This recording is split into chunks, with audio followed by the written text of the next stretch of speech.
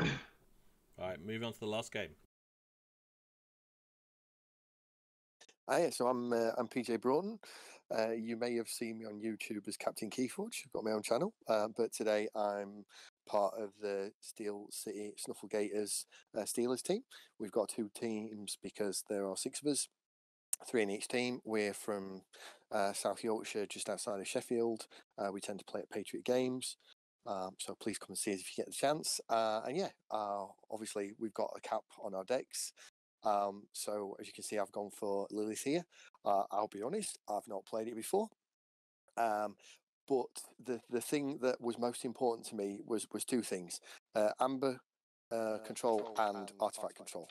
You'll see in this there is Grasping Vines and this Poltergeist, because I was mildly concerned about Heart of the Forest decks and Quickle Stone decks. So I wanted one of the 9 cards in the game that is capable of destroying one of your opponent's artifacts, which is why Poltergeist is in here. So this was like about the only deck I had that was around about the 60 and underneath it that had an artifact kill and a way to actually get rid of some of your opponent's amber.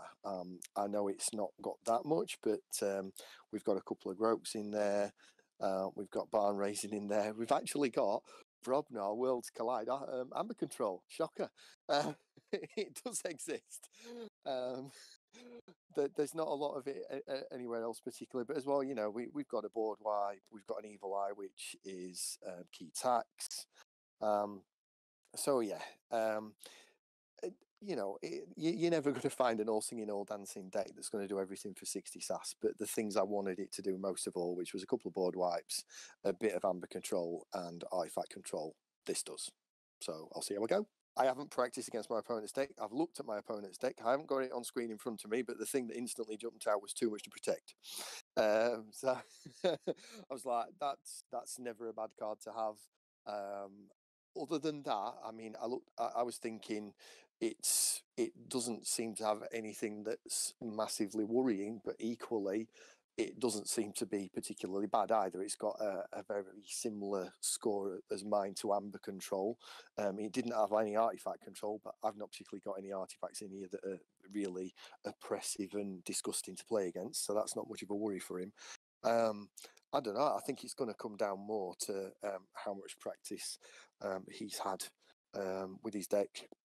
I mean, I'll be honest, I haven't had much with this. I've not played with it, but yeah, if he knows his deck really well and he's got lots of reps in, he probably ought to edge it, because I don't think there's a lot in them. It's just going to be really sort of 70% skill, 30% draw, and I'll have to hope for the best. Oh no. Because you're setting yourself up to get an absolute beating there. So absolute smack talk if I was happy I was going to win. No. So I'm Kidman XDX. I'm from Portugal. My team is all from Portugal. We are in Crazy Killing Aubergine, previously known as the Syndicate, but now we swapped the name and got a fancy logo like TMNT, I think it's the name in English. And the deck I'm playing is, I hope my opponent doesn't notice, but it's a really kind of fast deck. Generates, not fast in terms of efficiency, but in generating amber, and lacks a bit of creature control and board control, but I hope he doesn't notice. And he does let me be really quick to get 2 keys, and then I will try to use my Untamed to do the third one with the key cheat, which is key charge. So pretty much the plan is to do 2 keys and then try to do the third one with my key charge. Well, I had a look and I made maybe 1 or 2 games, and I think the key to win is really discard my creatures, because his amber control is all about capturing. It's Pile of Skulls and another artifact that is he needs to fight to capture. So I think in the last key, I will have to just discard all my creatures and generate amber from my actions. And then he will have no way to get my amber back. So I think this is pretty much the key to this game. When Mass Mutation came out, I still haven't played. So it was after Mass Mutation. it was then we played some games in our local game store, and then we have this COVID pandemic, and a few months I haven't played, and then I started to play a bit more. But yeah, maybe let's call it a year, maybe. But I think I had a bit of luck in the qualification because mass mutation and being able to put the enhancements where I want, it really made a difference in that deck. But yeah, I was really happy. I was not hoping to qualify, and I'm really happy. And we had a lot of Portuguese players in the qualifiers, and it's really good for the community to keep growing. And I see a really good level of play in our national and local events. So it really is appearing in the international ones. And now I believe we have like 4 teams in this KOTE. Let me just give a shout out to Manel Silva. He doesn't play a lot, but he has the local game store, the official local game store in Portugal. And it's where we get together to play Shane Bounds and events that he organizes. So I want to give him a shout out. Do you mean Trash Talk? Yeah, I do. I want to say that Probnar is the worst house in the game, so thank God he bring one.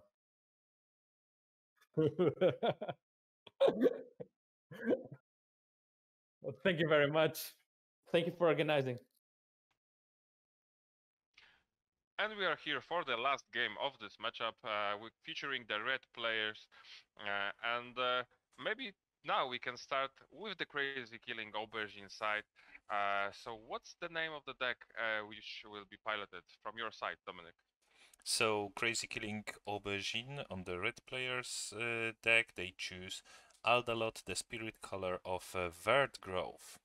That's a pretty nice name, and a pretty nice deck for 60 SAS cap. We see Sanctum, which basically stuns our opponent with Blinding Light and with Radiant Truth. Also, we could do some nice Poison Wave, double Cleansing Wave combo here. We have one stood against many to ready and fight with one of our creatures 3 times. But we have only 11 creatures in this deck, and I believe playing against a deck with Pile of Skulls and with Shattered Throne, I wouldn't play these creatures. I would just discard them because Aldalot have 18 Ember on cards, 18 bonus Ember.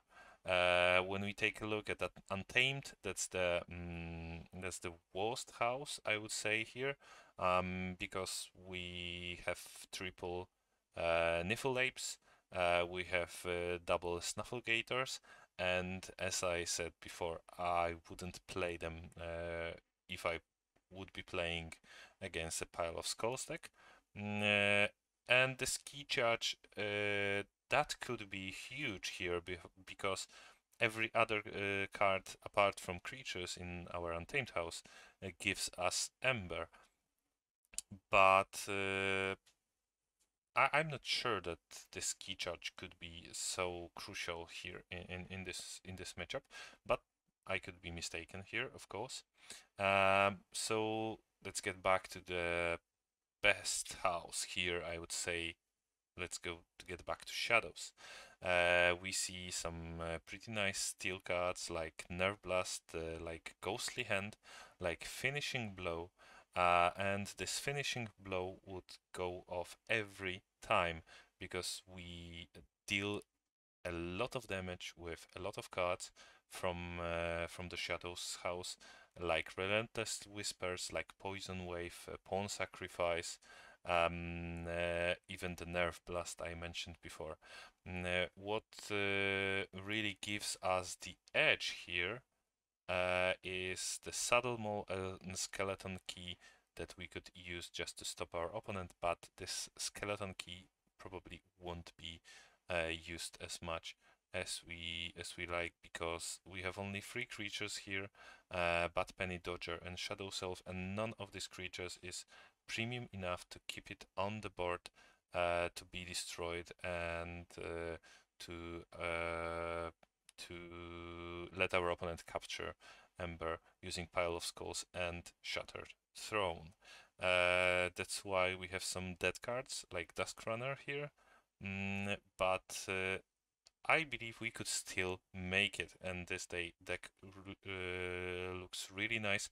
Looks like a pretty decent rush deck with 21 actions that we could just play and get our 18 Amber for 3rd key without playing a single creature here. So let's take a look at the second deck here from the SCS Steelers. And Robic, that's the deck that you'll be describing. Now, what do you see there? Yeah, so on my side there is Baroness Dragon Killer, which is for me is a big mystery. I'm not so sure what was the thought process behind this deck choice, but let's deconstruct on the flow. We can see that the main strategy here in terms of controlling Amber is basically Pile of Skulls and Shattered Throne. There's also Grok, which actually is, and Born Raising, which is in the same vein, right? You actually need to fight to control the Ember, need to destroy creatures to control the Ember. Also, we have the Evil Eye and a Road Grab, but it's actually small enough for you to just go and rush me. I feel like if you stick to the strategy of not playing creatures and you have only 11 in this deck, I will be basically, I will not be able to control the Ember. You are so fast in the Ember game. And from my side, I have the double Harbinger of Doom, but it's a dead card because I need my creatures on the board to control yours. And most of the time, I will just sit with the board with some sort of the Amber captured from your side, and then I can't play the Harbinger. And the Untamed House is okay-ish. We have the Grasping Vines for the artifact control, some sort of recursion with regrowths, but there are no such a great targets for the regrowth. Just be another creature with just a medium value. I can't see myself winning this matchup. I would say that it must be just purely the mistake on the Aubergine side if I am able to win it, or just a great draw and I just can load the board with the with the Brobner and so on, and just maybe reap because it will be faster. I don't know. Yep. So when you say that you are not seeing any lines here, you are not seeing any way for you to win. Would you give it 100% to 0 the first time ever, or would you settle for some lower score here? I like you can quote me on that, but with perfect play. So with just keeping the strategy of discarding creatures, I do believe you will outrace me every single time, because Blinding Light, Radiant Truth on those creatures, and I can't reap. And if you are able to generate at least 3 or 4 Amber every turn with 18 Ember on pips on card and some sort of a setup with poison waves, pawn sacrifice into double cleansing wave, it's just sometimes too much for me to handle. And I would say with perfect play, it's 100% matchup. But let's give some hope to the Steelers and give it some percent. What is your opinion? We can settle between you and me.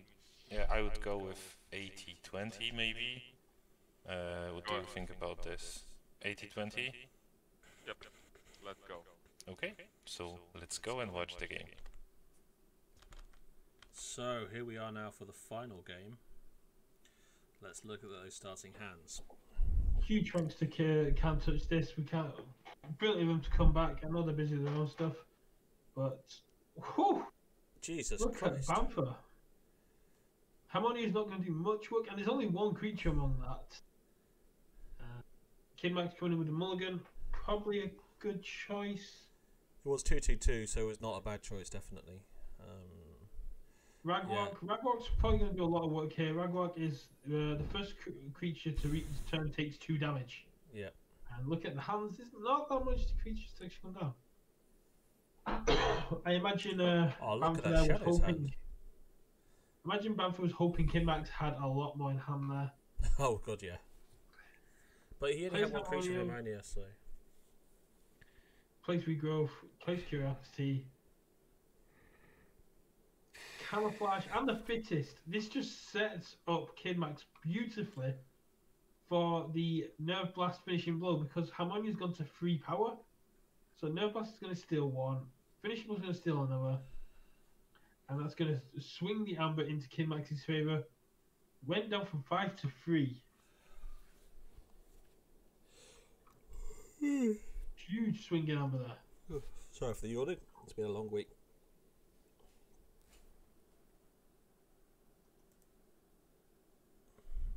Okay.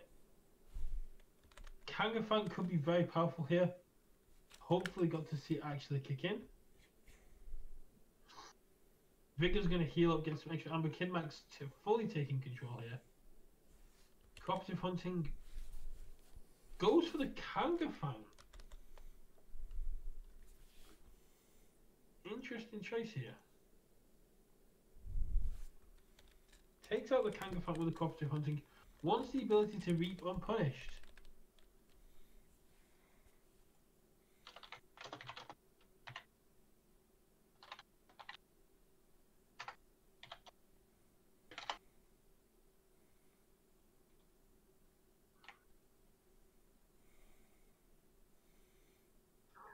First, Churchill just makes them Evil Eye, gonna keep Kid Max off the key.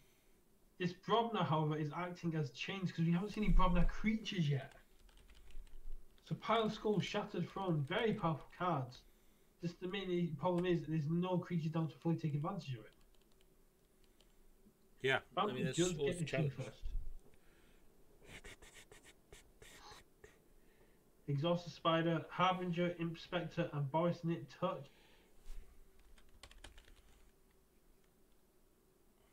Very good.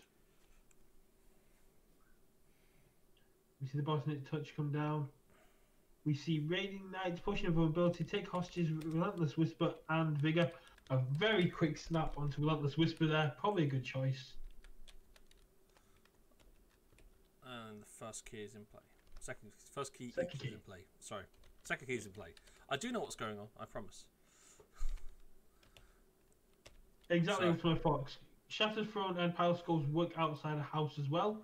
It's just a case of they need to be set up. Interesting choice here to reap with the Harbinger Doom rather than running it into Protectrix to just blow up the board.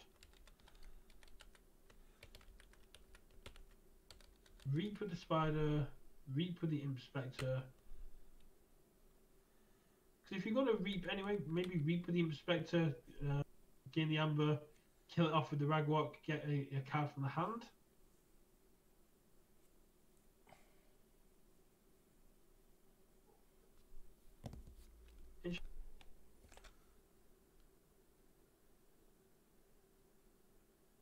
Is take hostages, one stood against many Snufflegator, which is just disgusting.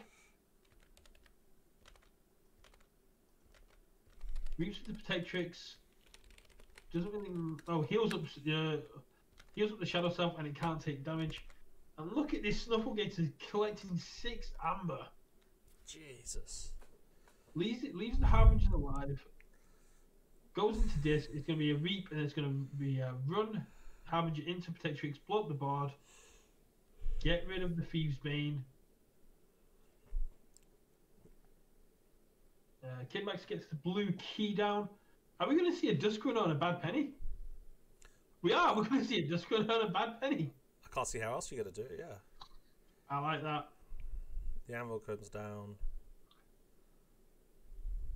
So, Bamford getting very close to getting hold of this third key. Both equal Amber. Drops the Shattered Throne. Plays Barmaid, which has no effect. Plays the Pile of Skulls. And this is interesting because Pawn Sacrifice doesn't do anything here. Vigor heal by penny. Vigor heal by penny. Play the Niflite, which means you're going to get some value from Harmonia here. But you kind of want to get rid of that bad penny. It's got the Dusk Run on it for it. Plays Fog Bank, no fighting, which means Niflite can't get rid of the Harmonia, but we have got Pawn Sacrifice in hand. However, has also got the option of going Potion of Vulnerability, Clear Mind, Gatekeeper, Raiding Knight. Still gets to 6 spots. It's going to be a Reaper of Steel, gets 5. Kills by penny off with the Ragnarok. Plays by penny. Pawn Sacrifice by penny, get rid of Harmonia. It's not the strongest play. Sort of more gets better. Poltergeist, Skeleton Key to capture onto Tantadillin. Not finished for you, gets you to 7. Has got the Gatekeeper in hand, which should counter that, but that takes Kid Max off check. If you Poltergeist the Subtle Maul. So that does give Kid Max the win. Yeah, I've got it. If the Skeleton Key would have gone for an extra turn, but Kid Max kind of had that in the bag, but so that's a 3-0-2 Crazy Killing Aubergine, who I believe are also keeping their decks over. They are. Do you want to switch screens? Yeah, keep on. Good luck.